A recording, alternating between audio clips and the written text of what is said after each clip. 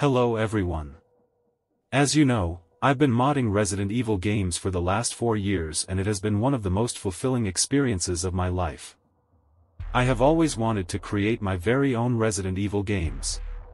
To achieve that dream, I spent years slowly reversing Capcom's code and it was like the most thrilling roller coaster ride.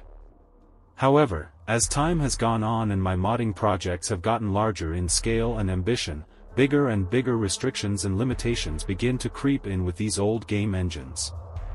One thing I learned from this was that thinking outside of the box can certainly allow you to achieve things in creative ways, but some things are almost impossible without access to the source code of the games.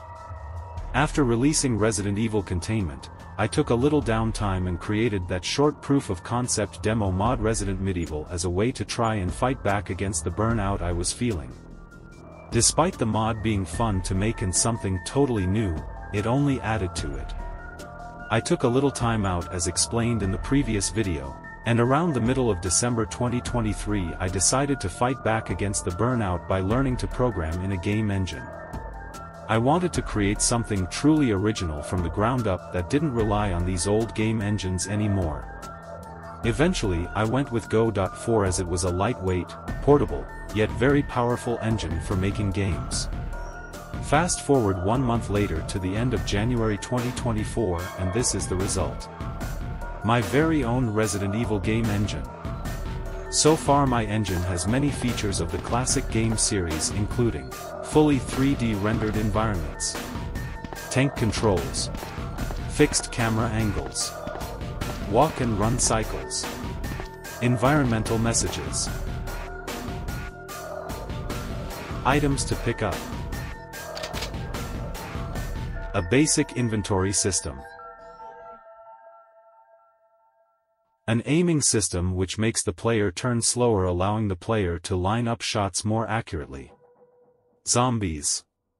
The undead have randomized states. Some will hunt you down the moment you enter the room but others are in a dormant idle state and only react to being shot at, or, if you get too close to them. Zombies will also grab and take a bite out of the player if they get too close, so watch out.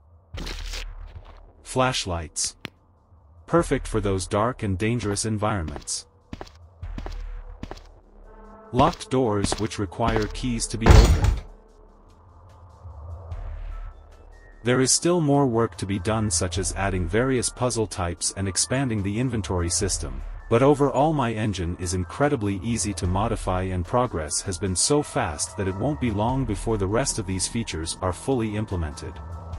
I guess you might be wondering why I am making my own engine when I could continue to use the original Resident Evil games and modify them.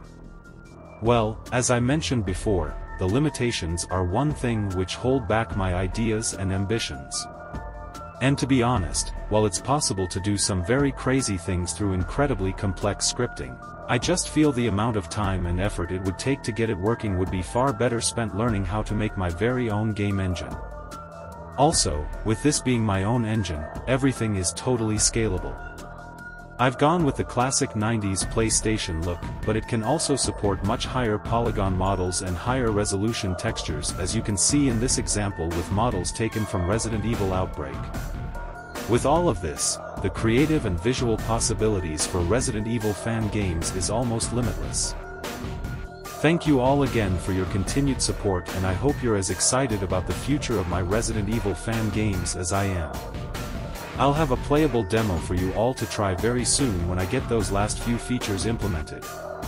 I can't wait for you to try it.